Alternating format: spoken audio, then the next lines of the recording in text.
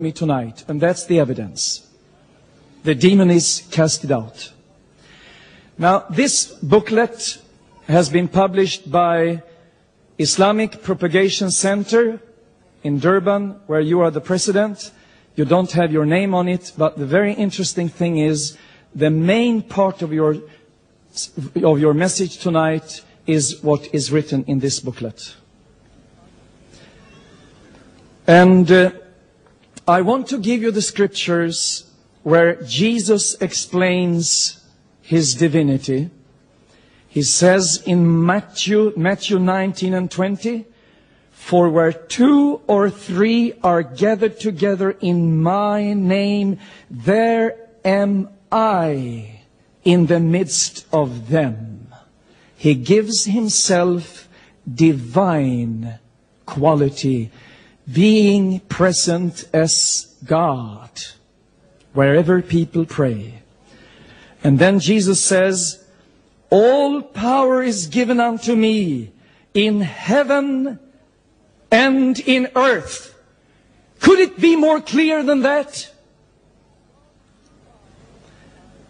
And in John 5, I read it before, Jesus says about himself, "For as the Father raiseth up the dead, and quickeneth them, even so the Son quickeneth whom he will.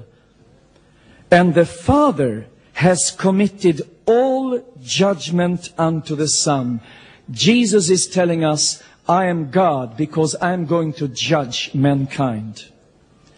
And in Philippians, the 2nd chapter, it says, "Every knee should bow unto the name of Jesus, of things in heaven and things in earth and things under the earth." So Jesus is going to be worshipped. And in the book of Revelation, Jesus says himself, "Fear not, I am the first and the last." Before that he said, "I am Alpha and Omega, the first and the last. I am he that lives. I was dead, and behold, I am alive forevermore. Amen. And I have the keys of hell and of death." Jesus declares divine authority.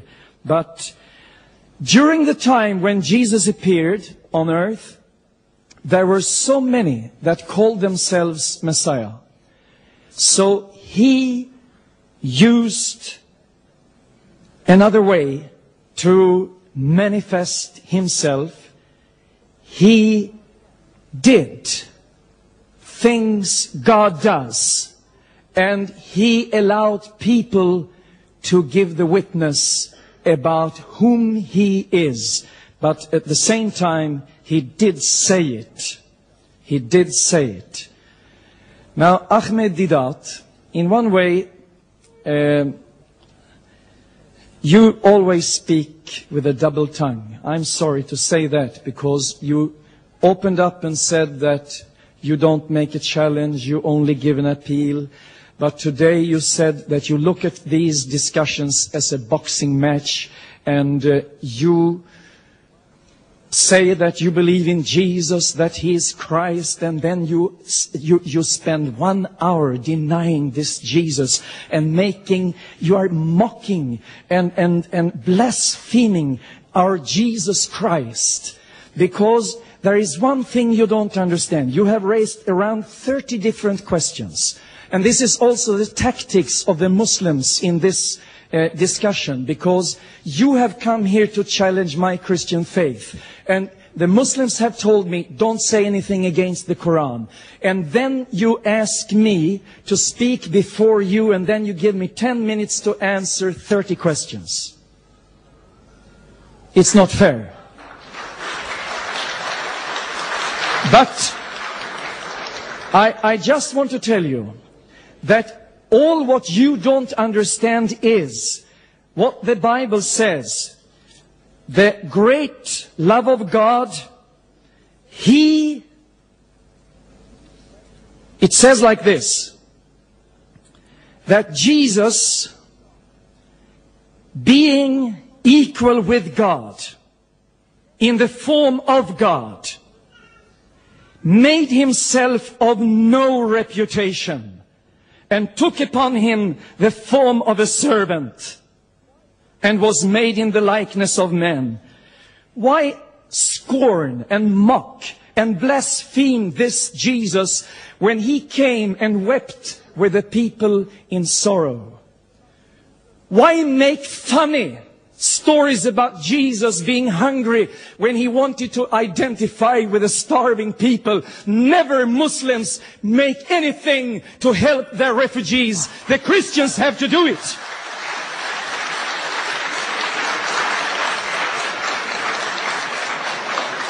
Jesus was willing to become an ordinary man, and he prayed unto his Father during that time. He felt pain. He was sleepy. That is fully right.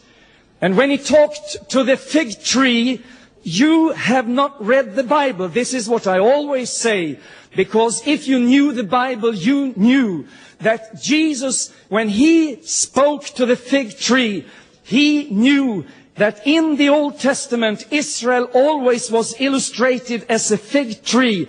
And Jesus prophesied against Israel at that time. There are explanations on every attack that you have on Christianity. And when you say that Jesus is a racist, I get upset. Because Jesus, he said, go into all the world and make all kind of people my disciples. And he explained how they should start in Jerusalem, and then in Judea, and then go further on to Samaria, and then into the whole world. And this was the strategy of Jesus. Those verses you quote, I mean, if I'm going to carry away as we did, listen here, we gave to Eritrea. When Eritrea and Ethiopia was starving, we gave 1 million kilo wheat from my church. And we sent it, listen, we sent it with a boat. But do you make a joke? Do you mock me? Do you blaspheme me if I must say that because of our limitations, we had to take 25 kilo first? And then we took 25 more. And then 100 kilo. And then 1,000 kilo. And if I said the first hours we take only 500 kilo, then we will continue with 500 more. Jesus said, now I have just come now to the Israelis. I must start here. In Jerusalem, in Judea, in Samaria. But then he declared, and you always keep quiet about what the Bible says in its context. This is your tactic all over the world. Jesus said, my love is for the whole world. Time is out, and this is very typical. Many questions, no time to answer.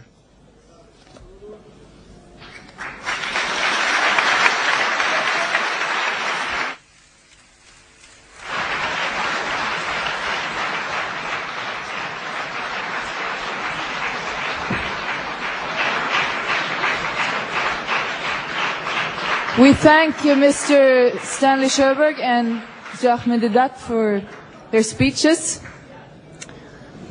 Now, ladies and gentlemen, we're going to proceed